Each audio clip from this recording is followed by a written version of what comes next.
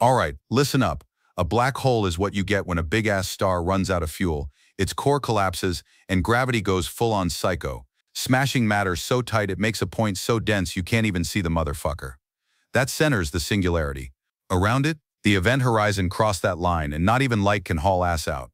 Focus. Think of gravity as curvature in space-time. A black hole is extreme curvature. Get too close and escape velocity exceeds the speed of light. The rules change at the horizon. Preparation keeps you outside it. Curiosity pulls you in. Okay, team, here's the plan. Matter spirals in via an accretion disk, heating up like crazy and blasting X-rays. Jets shoot out perpendicular to the disk at near light speed. That's right. Organized chaos. Titans go. Observe responsibly. Now, folks, time doesn't play fair near a black hole. To an outside observer, you slow down time dilation. To you falling in, things feel normal. Until the tides stretch you like spaghetti. It's elegant physics, even if the end is, well,